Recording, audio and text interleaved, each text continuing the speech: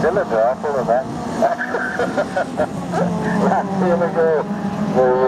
The class 2 the rerun is this one, and Simon Overty into that lead in that bottom corner. 126 though, up the inside of him is Craig Conway.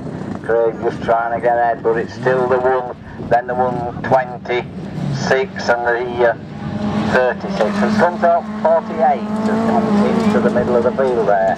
So Leicester 1 is still leading. 126 into that bottom corner, Craig Conway. And he's having a look up the inside. He's got through.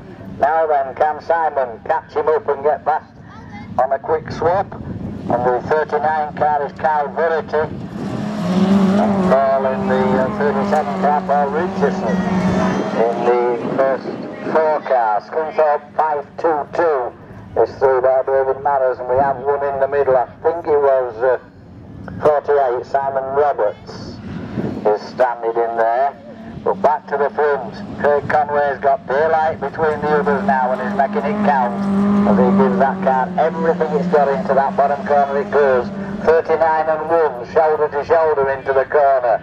Cone goes down and now Verity moves up into second place. Simon Overtree's trying to close up. Watch out for Paul Richardson, 37, trying to close the gap.